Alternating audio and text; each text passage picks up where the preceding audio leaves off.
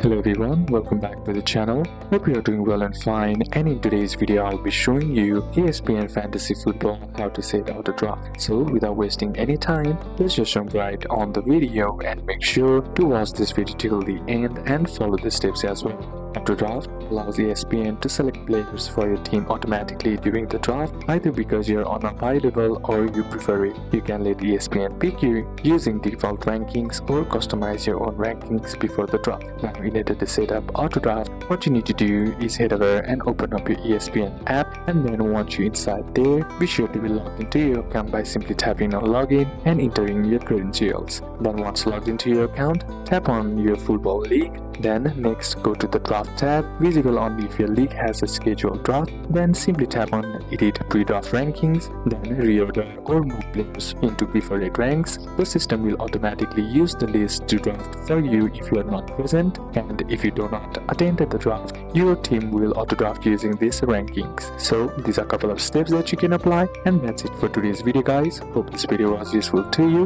Leave a like if it did, comment down any questions that you have, and see you soon on the next one.